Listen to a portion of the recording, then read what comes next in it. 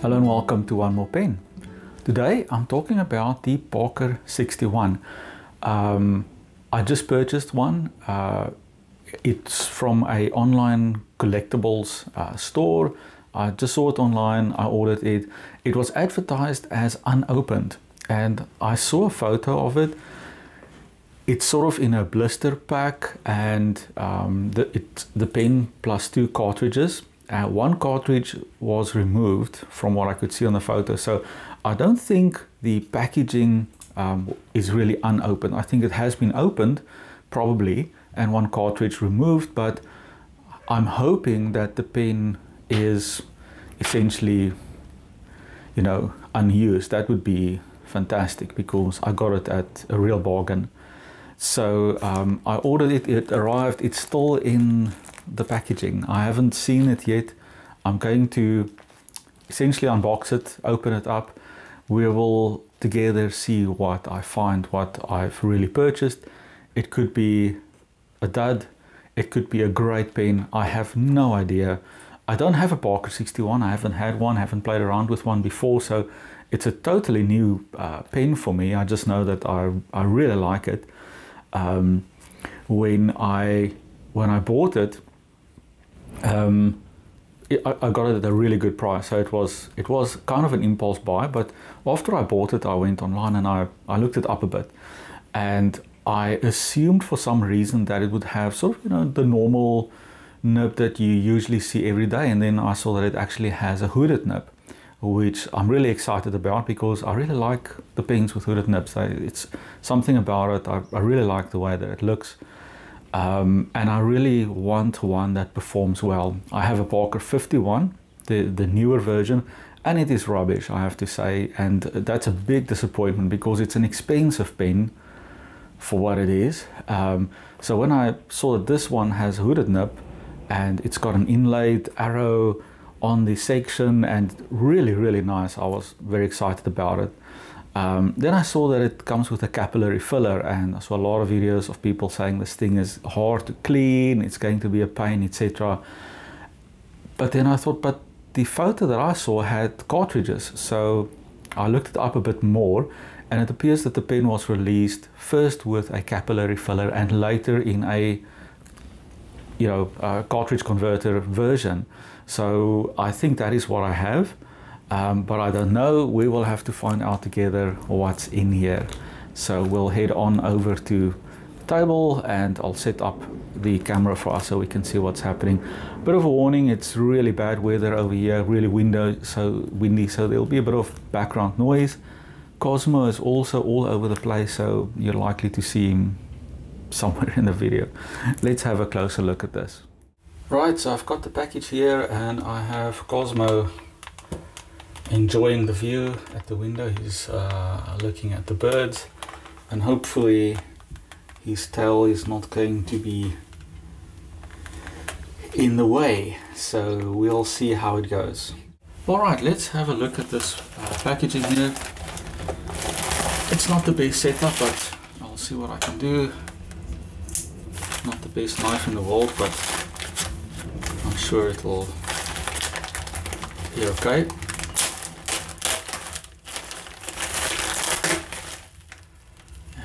Cosmo definitely very interested.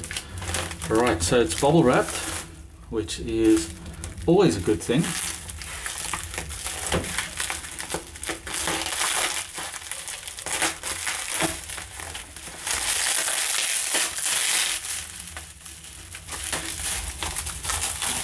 And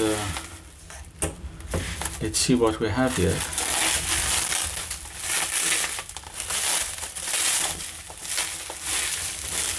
Now this is interesting because on the photo that I saw there was no box, so this is a surprise, and it is actually what I saw. Kind of a blister pack kind of a deal, but to say that this has not been opened, I doubt it. As you can see, there is a second cartridge that is missing. But I absolutely don't care about that. I'm only interested in the condition of the pen. But this is a pleasant surprise. And wow, there is a date inside the box. It says 9 December 1964. This is exceptional. I don't often have a date that comes with the pens, especially one that is clearly older like this. And this looks like it's a fine. Very nice. So I'll put the box aside for now. Let's have a look at this. So I'm not sure if this is... Let's see. How do I open this? I think I can just peel it away probably.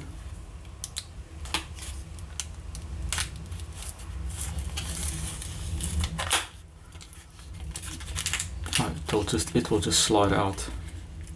Some interesting instructions at the back.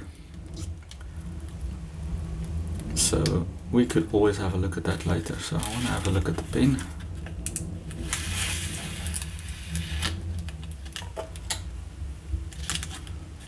So let's see. Let's put that aside now. This has probably been opened at some point. I can see some minor scuff marks on the barrel, so I doubt that this is new and unopened. And some, I'll see if when I clean it properly, but it looks like some scuff marks on the cap too. But we have the very traditional Parker arrow clip, which is fine. Sort of a grey jewel at the top on the finial, as well as at the bottom of the barrel, which is consistent with what I've seen online. So let's see. I don't see anything else on the barrel. I can see Parker, and very faintly there's a 61, made in USA with the Parker emblem, another 61, and again Parker. So looks to be pretty genuine. And we have the hooded nib and a beautiful sort of inlaid chrome arrowhead right there. I do see some old ink on the nib, so it's definitely not new, that's for sure. And let's see if there's anything in here. Interesting, this is a capillary filler. Now I wonder if this is interesting. Why would it come with a capillary filler and a cartridge? So I don't know if this can be removed. It's quite stuck in there, so I have a sense that this is not removable, and I don't want to force it, but I don't know why it would come with a cartridge then. And on the packaging, assuming that this is the correct packaging, it says Parker cartridge. This is why I thought that this was the later released version of the pen. Tail Cosmo. Yes, and I don't want to force this, and so there's definitely been some ink in there, which means that we're not going to be able to do a writing sample because I will have to clean this out, and this, from what I've seen, is going to take a while.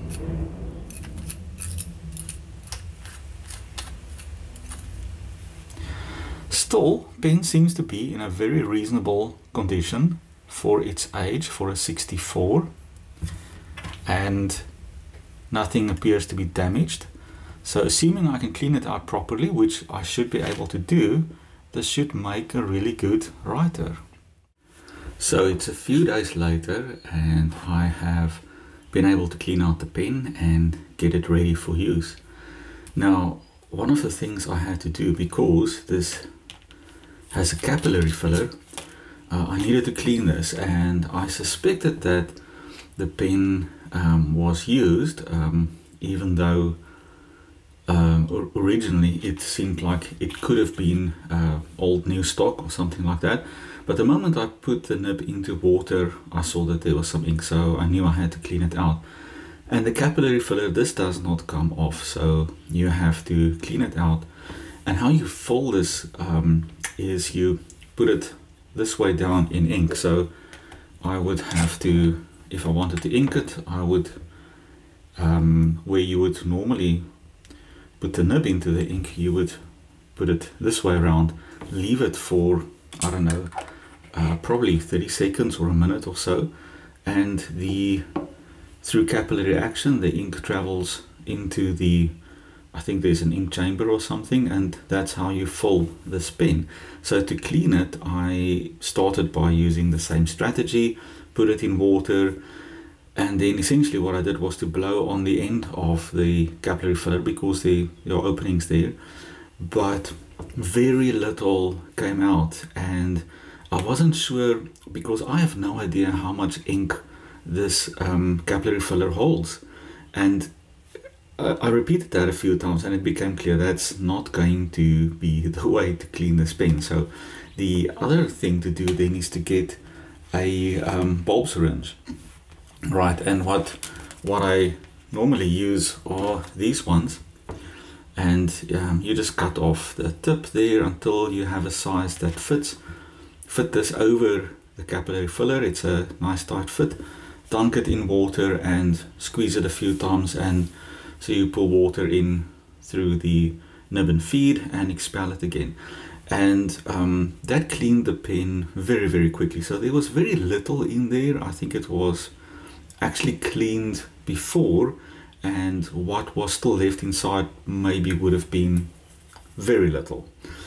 So, but getting, because I have two bulb syringes that I already use, and they're cut to size, and but this one I needed one with a bigger hole, so I had to go and shop for another one. And these things are, I don't know, for some reason they're quite hard to find. So when I did find some, I bought probably all three within 100 kilometers of my area.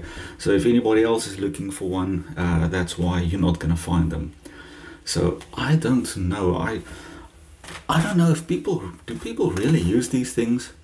These what are they? Snot suckers, essentially. So I would say that because these are hard to find. Now you find all these new ones. They're shaped differently. You can't really modify them like this anymore, which is a problem. So either they have to, you know, realize that those of us in the stationary fountain pen world are using these things and keep these old ones on the market, or stationers need to you know, stock some of this. Otherwise we're gonna have to find a new way to clean pens. But anyway, I cleaned this pen out, and we will do a writing sample in a minute, and I'll show you how this thing performs. So for the writing sample, as usual, I'm using Rhodia dot pad, and I've already filled the pen, and I am using Parker Quink. Well, because this is a Parker, not that that is always the determining factor, but I wanted to be consistent and use a Parker ink. And Parker Quink also, with older pens, I know it's very safe, and this is also ink that I know is very easy to clean. It's easy to use it and maintain your pens. And because this pen is a little bit of a I don't know, little tricky to fill and clean, I guess. Not anymore, but it could be. I wanted to use an ink like that. Alright, so on to the writing sample. So what we have here,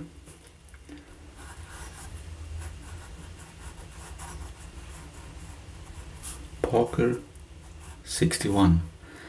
The nib, on the box it says fine, but I am pretty sure that this is a medium nib. I cannot see any way that that can be a fine. It writes like a medium all the way through. And the ink I'm using, of course, Parker Quink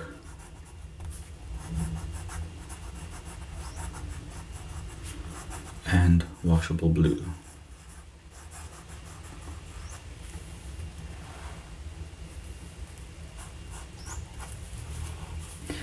In terms of wetness, this pen is really decently wet. I have noticed that it very quickly tends to become dry.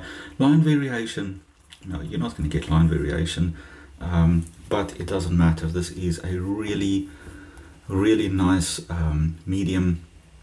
I don't know why you would want any line variation.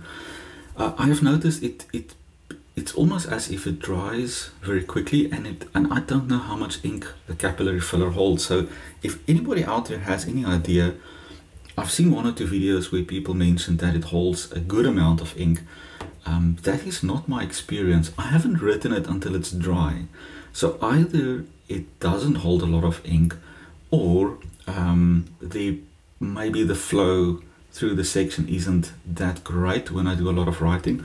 I do notice if I cap it and I leave it a while and I start up again, it's quite wet. So I hope it's not a flow issue, but let me know, anybody with some experience of the capillary fillers. I really don't know much about it, and I would love to know more about what is inside and how much ink does this thing really hold. Okay, so let's do a little bit more writing.